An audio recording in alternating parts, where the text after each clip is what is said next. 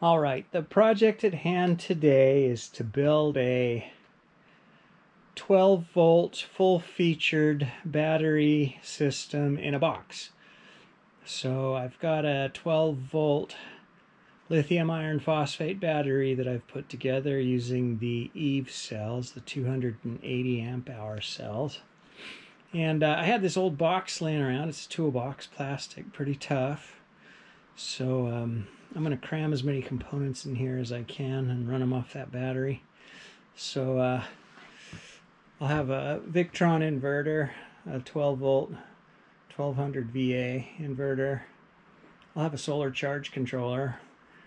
I'll have an AC charger of some sort, and then various control items and whatnot. But we'll go over those in the shots ahead. So what I've done first is I want to attach a mounting surface to the lid of this thing without poking any holes through it that might let the weather and the rain in. So I just took a couple 1x2s and I cut them to 30 inches. And then I drilled them out and used drywall screws to attach to the lid. And I was able to use these little plastic standoffs to drill into and mount the 1x2s, and that worked really well. They're super sturdy. And then on top of that, I'm going to screw 3 of these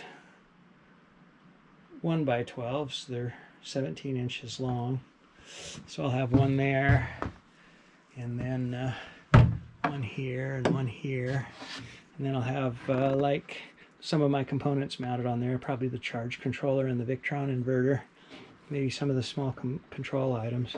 So I've got a good start on that. Let me show you over here what I've got for components.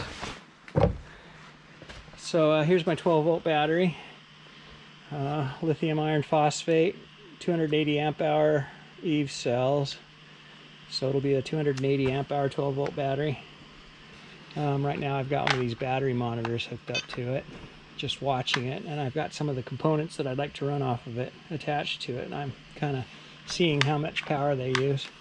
One thing I have, so this basically is just a mock-up here. I'm going to make it all pretty when I get everything in the box and fit it all together well, and do a lot of cable management to make it work well.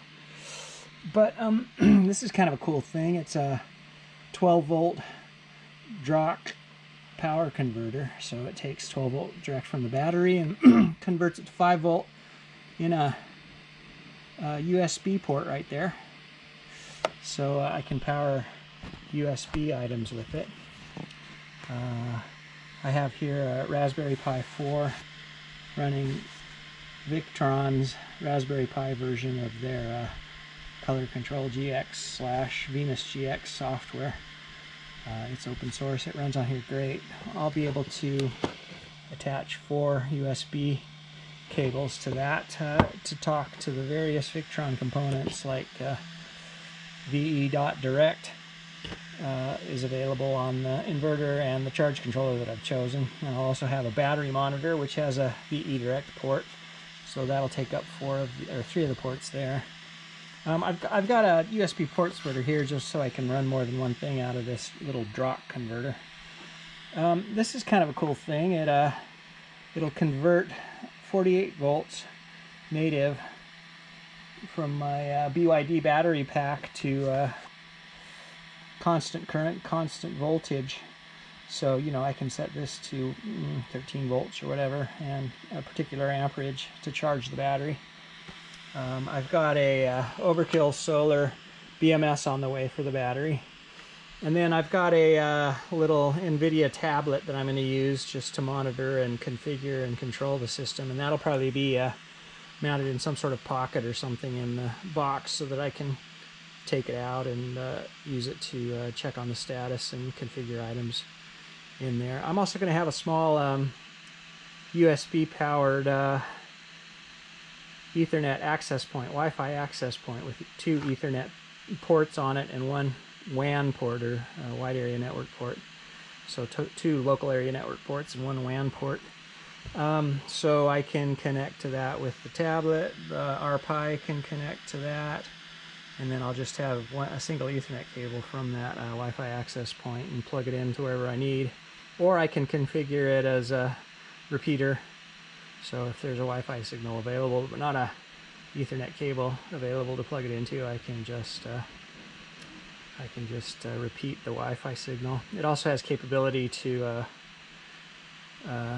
do USB tethering to a cell phone, so I'll probably be using that feature quite a bit. So yeah, that's it. I'll make video updates as the project progresses. All right, take care, everybody.